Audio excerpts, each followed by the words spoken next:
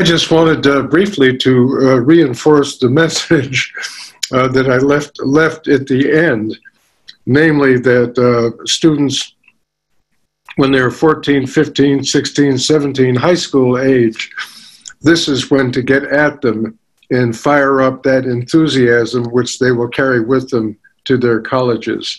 And I did hear the William and Mary president make that statement at the ceremony. He simply said, think now of a high school teacher who is more responsible for your being here as new members of Phi Beta Kappa than anyone in your life except for your parents and families. And I think that is the importance of your participation in this education in America, the legacy of American military history in the Second World War.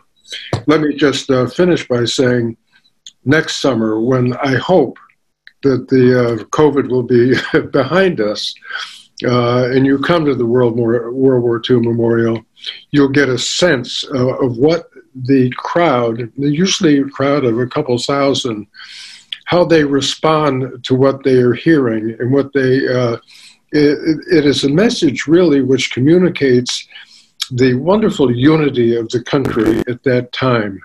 And that is a message that all of us, I think, should employ in our lives as citizens almost 50 years later, 75 years later, excuse me. Many thanks. Goodbye. Does anyone have any questions they'd like to ask Cy before we take a little break? You can feel free to raise your hand and I can call on you, or you can type it into the chat box. Just give it a few minutes. Thanks, Cy. Thank you, Thalia.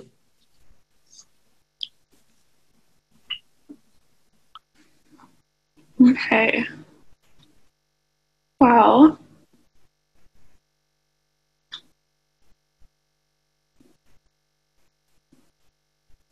I don't see a lot of questions popping up, but yeah, if you think of any, okay, here's a question from David Trail. Are you ready, Cy? Can you hear me? Yes, ma'am. All right. The question is, what drives you to Marshall as a role model? That's a great question. I think that Marshall as a role model represents virtues that are almost extinct in American public and political life.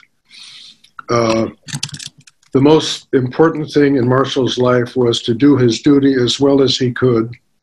And when credit was offered, he normally acknowledged it with an abrupt smile, if that, but always, for example, refused to write memoirs, refused to draw any attention to himself, and received his only American decoration of the war on the date of his retirement. Harry Truman pinned an oak leaf cluster onto a medal he had won in World War I. That was the essence of Marshall. What can I do for the country? Nothing more than an ordinary citizen, if he stopped to think about it, would do when called on by his country. And it's interesting, Marshall did not have a highly developed sense of irony when he was asked what was it that he was proudest of having done in the long history of service to the country, which resulted in his being awarded the Nobel Peace Prize.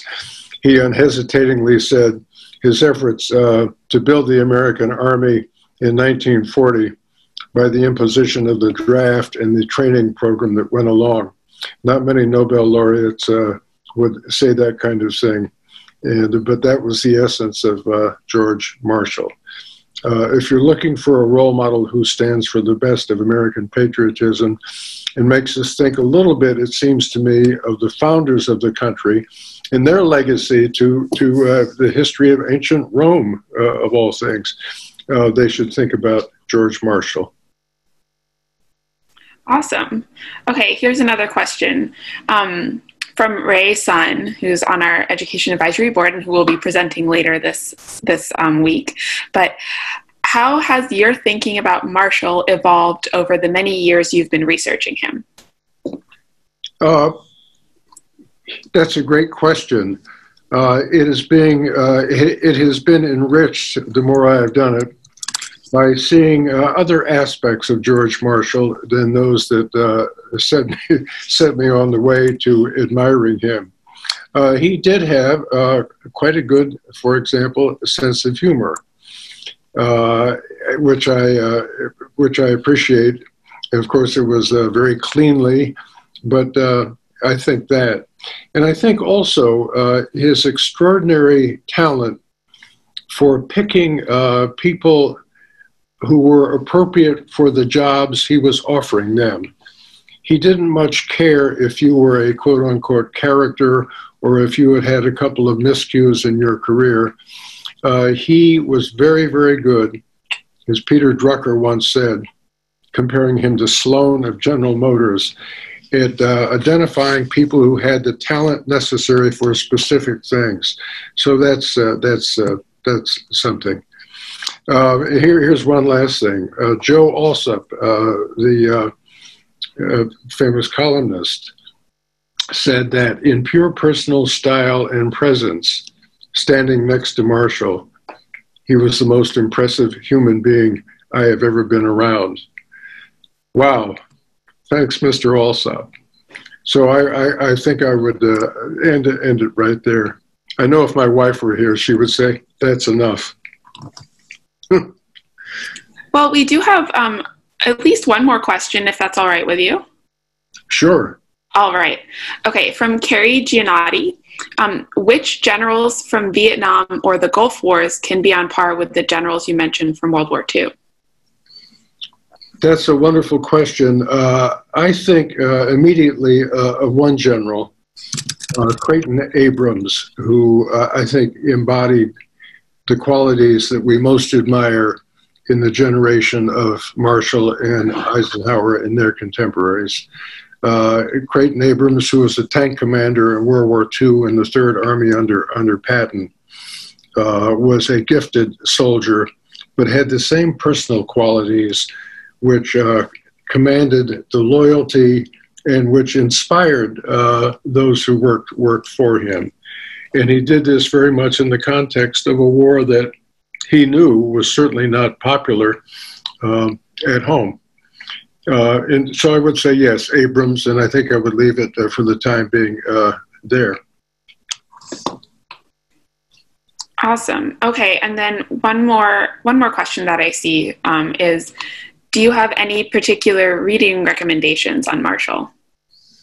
The Great Marshall book is by Forrest Pogue, which is